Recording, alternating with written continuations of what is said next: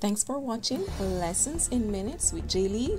Like, share, and don't forget to subscribe. Hey guys, we're going to look at the concept of contra entry as it relates to the cash book.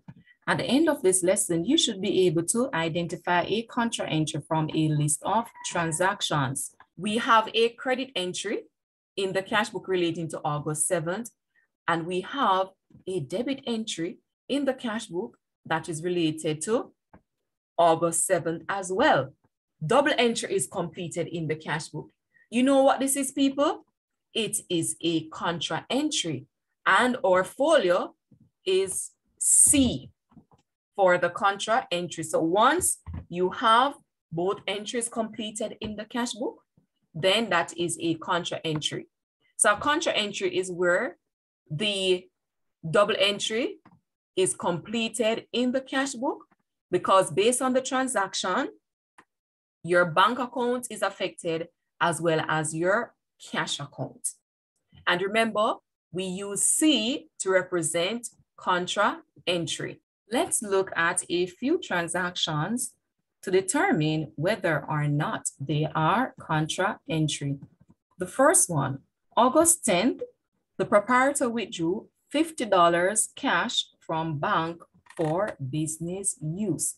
Now, because it said that this cash was taken from the account, the bank account, for business use, the two items affected are cash and bank. Now, because we have cash and bank affected by the same transaction, that is a contra entry. Let's put that into the cash book so you can see how to treat that. So that is August 10th. We're going to withdraw the money from the bank account. So under the bank column, let's enter that $50, and the details is cash because that amount is under bank and cash is the other item that is affected. Let's use C to represent contra. So once your details is either cash or bank, then of course you know that that is a contra entry. And in that case, you have to have two entries for that transaction in the book. The double entry must be completed there. So on the debit side, we're going to enter August 10th. Let's put this $50 in the cash account. So under cash, we enter 50. Our details is the other item, which is bank. And the folio is C to represent contra. Because bank is the details, you know that it is a contra entry because the other entry would be found in the cash book, and that is on the credit side. Let's look at another transaction. That is August 15th, $1,000 cash deposited in the business bank account. The items affected by this transaction are cash, because the cash is now placed into the business bank account. The other item is bank. Now, because bank and cash are affected by the same transaction, that is a contra entry. Let's make that entry in the cash book. Those entries, basically the contra entry I'm talking about, that is August 15.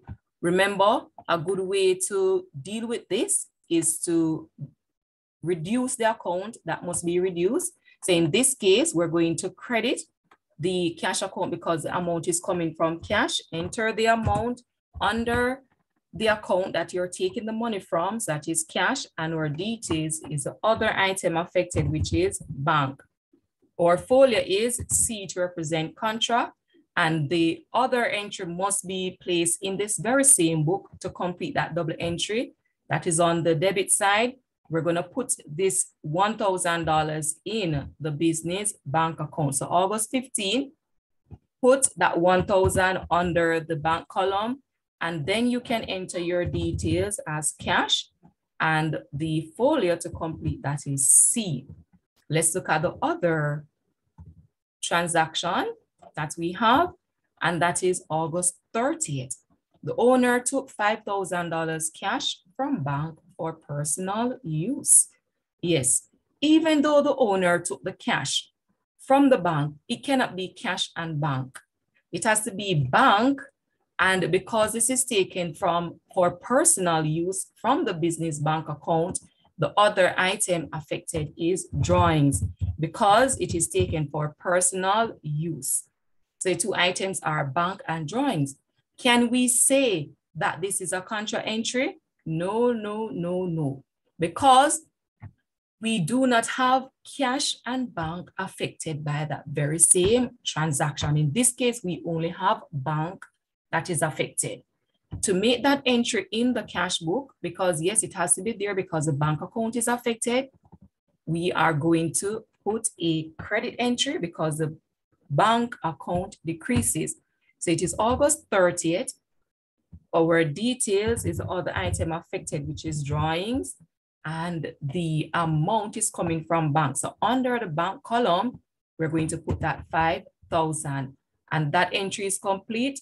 The folio would be general ledger, can't be C, because our details is not cash or bank. Let's review the contra entries that we have in this cash book. We have August 7th, one entry on the right, one entry on the left.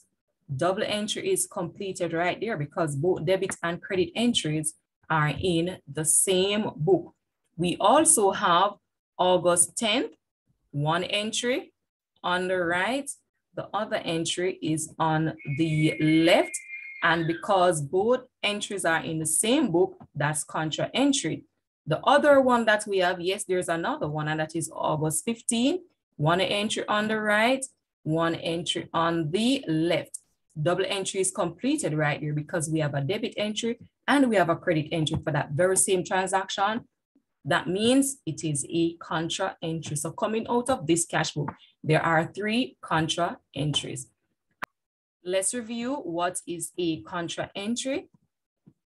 A contra entry is the transfer of cash to the bank account or the withdrawal of cash from bank for business or office use. And guess what?